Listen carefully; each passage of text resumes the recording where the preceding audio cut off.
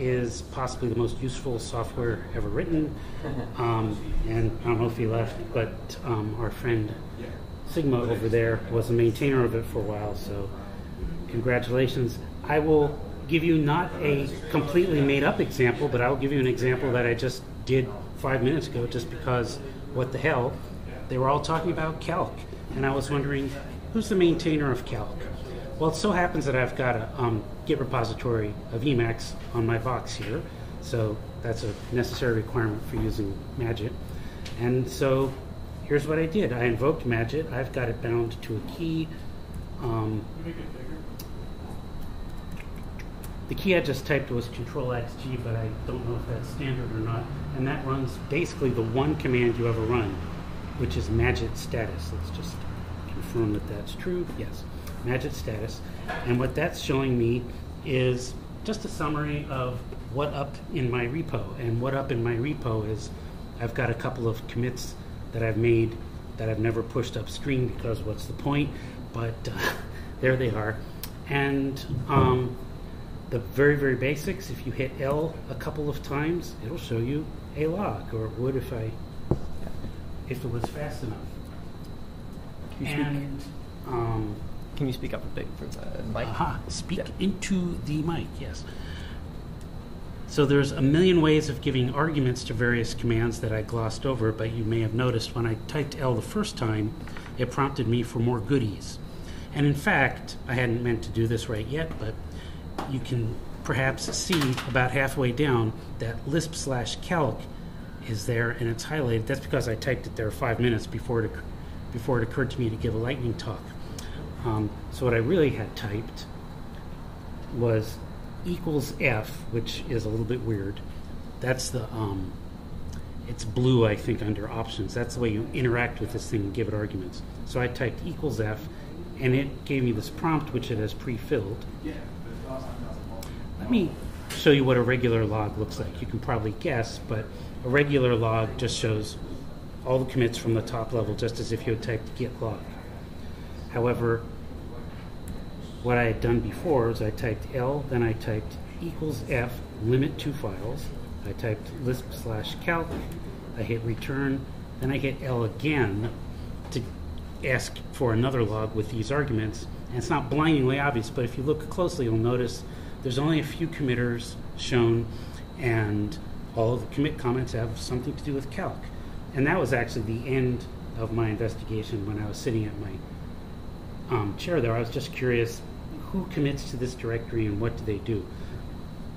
Let me show you how to answer that second question, what do they do? Obviously, Paul Eggert is the big guy, but I've chosen some random commit and I'd like to know what's going on, so I hit enter, and by golly, there's some information about the commit. And this is pretty much the output of git show. But one of the super nice things about this, and this happens throughout the UI, not just this one screen, there's this notion of being able to hide stuff you don't care about, very much the way org mode hides stuff. And just like org mode, it's on tab. So what I'm doing now is I've got the cursor on one of these file changes, and I'm hitting tab and demonstrating that it's folding and unfolding the stuff. And it can get fancier than that. You can give it numbers about how much you want it to fold, but at this point my brain freezes. But when you're looking at a commit that touches a lot of files, it's pretty handy to be able to look just at the one you want. And that's a very brief overview of what it looks like to examine a repository. But what makes this incredibly, wonderfully fantastic, if I may say so, is there's so many things. There's the ability to do stages, to stage little bits at a time. Let's say that I've added one nifty comment, and this is part of one piece of work, and then I have this other change that's completely unrelated where I fix the spelling of some important words here. So I've made two separate changes to this file, and if you use the old school Control-XVL, which has been built into Emacs forever, show me my changes, there they are. So now let's look at Magit's equivalent of that. This is this sort of home screen, and it doesn't update until you hit G. So here it's trying to tell me I've made some changes. If I hit tab, not surprisingly, I'll see the changes that I've made.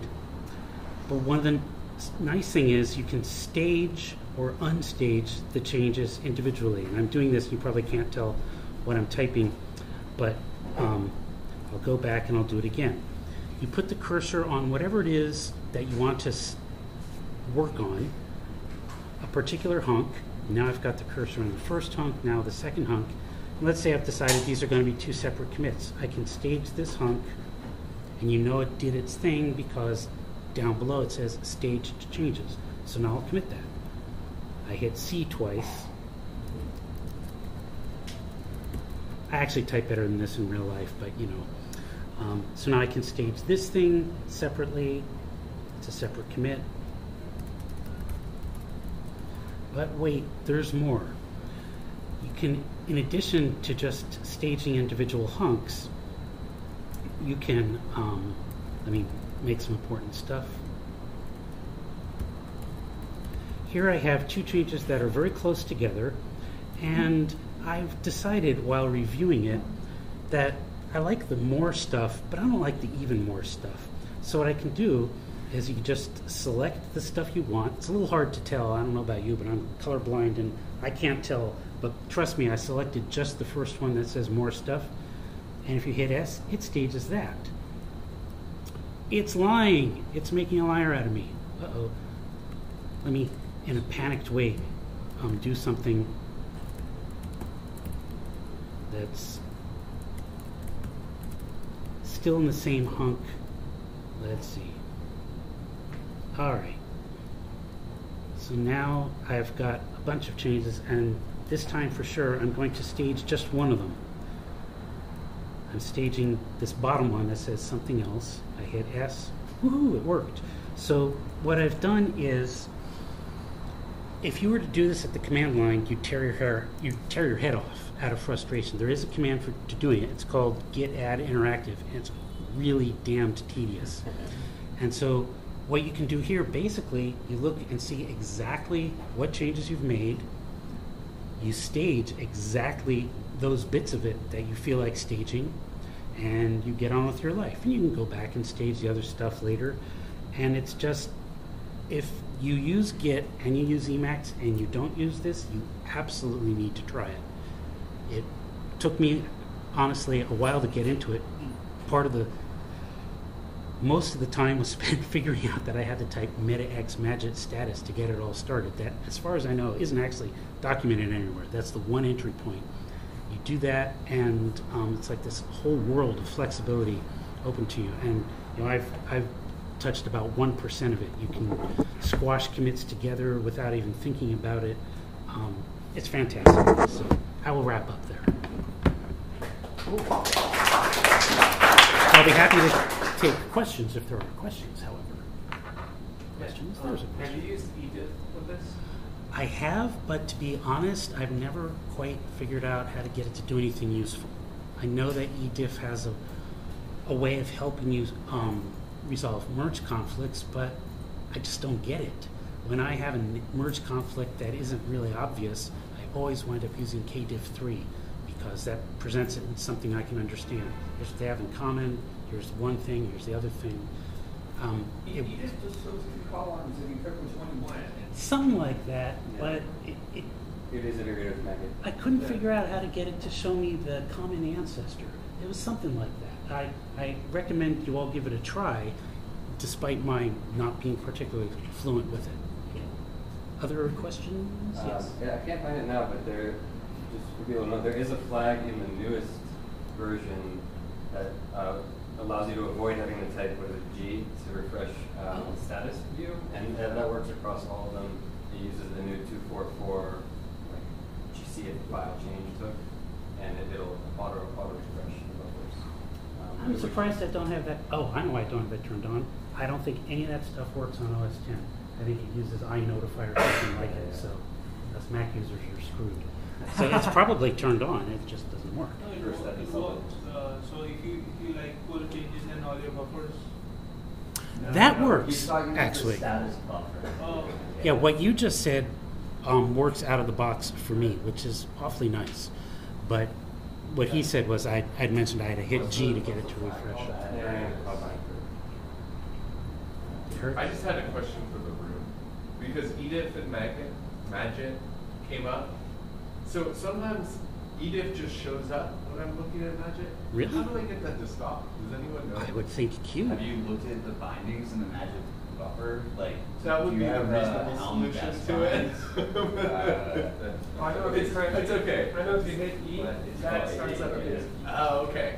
So we'll probably just unbind that. Don't hit E. And I think Doctor, here's a huge caveat. Magit changed drastically between version 1 and version 2 to the point where it took me a while to get used to the new way. So be aware of which version you're installing if you don't already have it. Not that there's anything wrong with one, it's just very So different. there is one question from IRC, Uh-huh. and Turat asks, is there an advanced Git log inside of Magit that like shows other branches, or? Oh, well, should I answer on IRC or?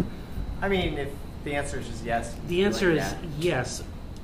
I glossed over this very quickly, but when I hit L the first time, that didn't run the log. That gave me this giant menu of further options. And one of them is B, which I love, which is basically gitlog-all.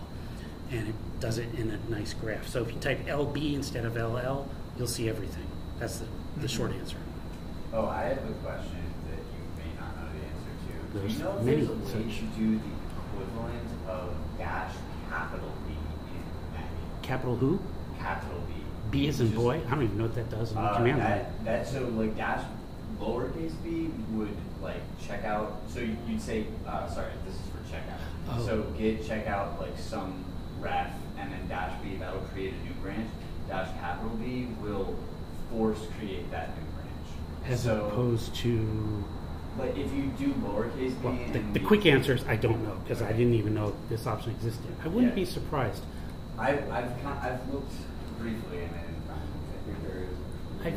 I sort of feel like mentioning something that always irks me to the point where I think it's not a good design decision, but it may be right for other people on their workflows, and that is whenever I create a new branch, by default, what it does is it sets the upstream of that branch to whatever I created it from. For example, I've got master checked out, and I'm poking around with it, and I say, I guess it's time to create a new branch. So I create a new branch, and what Magit does by default is it sets the upstream of that new branch to be the same as the upstream that I checked out from, which is almost never what I want.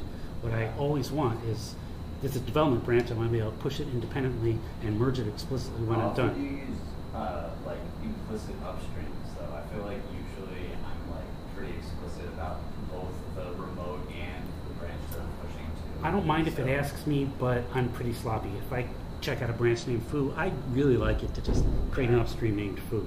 Yeah. It's fair. There's a flag for that too. It's very good. Actually, I found the flag, and I turned it off, and it's like it keeps coming back. So, and I think part of this has to do with me being colorblind or not being able to tell whether it's enabled or not, so I don't change it, even though I didn't have it.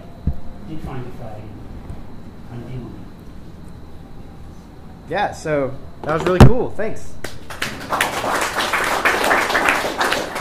Yeah, and I just want to say again about Magit. Magit is something I was really skeptical about before I first started using it, because everybody says that it's awesome, and I'm like, well, if everyone thinks it's cool, it's probably not that awesome. But Magit has like completely changed how I like interact with Git, and it makes Git actually nice to use, which Git on the command line is like not at all. So I have very strong opinions about that. But yeah, does anyone else have a lightning talk they want to give?